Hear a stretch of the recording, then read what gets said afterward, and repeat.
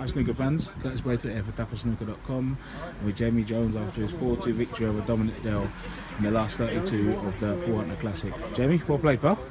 Yeah, very happy with that. I started off terrible as I have done all day in my matches. I seem to be slow starting today, and to give Dominic, 2-0 head start on me is tough against Dominic. He's such a good player, and I owe him one really. I've struggled against him the last couple of times I played him, and then it was 2-0 again. And I thought, oh come on, Jim, just dig something out, and I played well in the end. Yeah, he certainly did, pal. Great dish to win it as well. So he must be feeling confident going into Sunday's last 16 now.